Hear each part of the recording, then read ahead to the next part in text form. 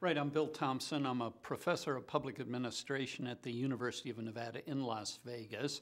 I teach courses on public policy, on budgeting, on personnel, but I concentrate my research attention on the gambling industry. Of course, it is the biggest industry of Nevada, and I study public policy related to gambling, starting with the question, should it be legal, should it not be legal, then what are the benefits, what are the costs of gambling, how should it be regulated, how should it be taxed, so forth. So I've concentrated my research attention on the gambling industry for almost 25 years since the time I moved to Las Vegas.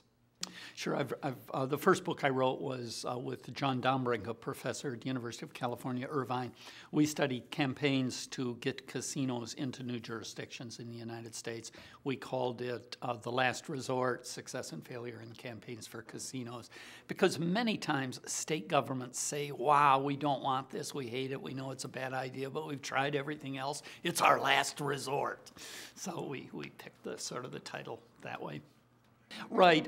I've written a book called Legalized Gambling, a reference handbook, and also Gambling in America, an encyclopedia of history, issues, and society. Those books are with ABC Clio. Also a book called Native American Issues with ABC Clio. I've written a book called Casino Customer Service, and I'm co-author of a book entitled International Casino Law, and we cover something like 120 jurisdictions around the world, and we give a synopsis of their laws on casino gambling.